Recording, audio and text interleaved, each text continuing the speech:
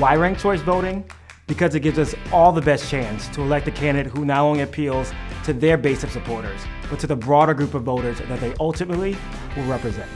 Ranked choice voting eliminates costly, low turnout, and unrepresentative local primaries that left you with only 2 choices in November. Now you have more choices, and instead of just choosing one candidate, you get to rank your choices. And I think that's pretty cool. Before ranked choice voting, voter turnout in primary elections was as low as 5% in some Minneapolis communities. And those voters were older, whiter, and wealthier than general election voters. And here's how it works. You rank your choices first, second, and third, knowing that if your favorite candidate doesn't have enough votes to win, your vote will continue to count until one candidate reaches that winning threshold. Ranking your second choice and your third choice does not affect your first choice. If your first choice gets eliminated, then your vote will transfer to your second choice.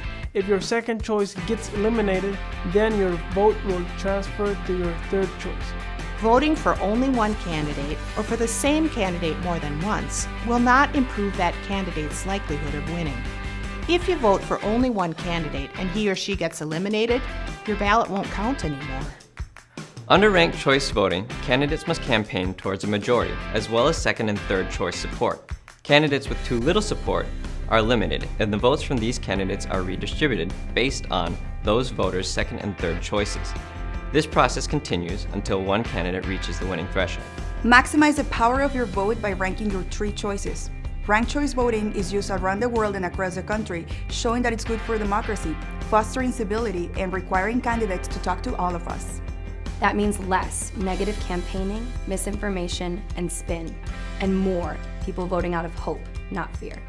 It means a government less polarized and less beholden to special interests, and more able to compromise and solve problems on behalf of all of us. So if you're a fan of ranked choice voting and a democracy that's more representative of the people, By the people, And for the people.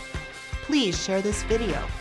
Tweet it, Facebook it, and email it to everyone you know. As citizens and voters, we've got a powerful voice. Let's use it.